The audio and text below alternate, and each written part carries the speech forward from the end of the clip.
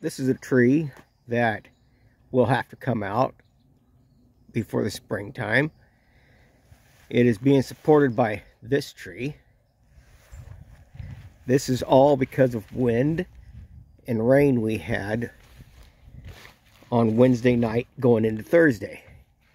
Now you can see my pipe that was underneath of there, and I had to move it out of the way, otherwise it's going to get crushed.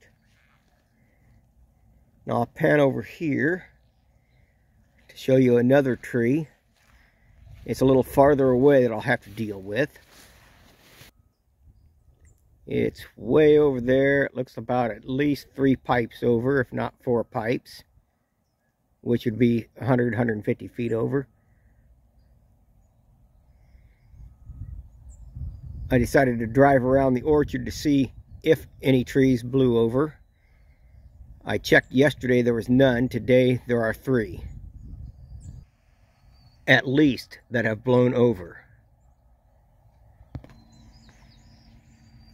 This is the other tree that blew over. It's a butte, fairly small, and this rootstock has a very small amount of root, so it's easy to blow over.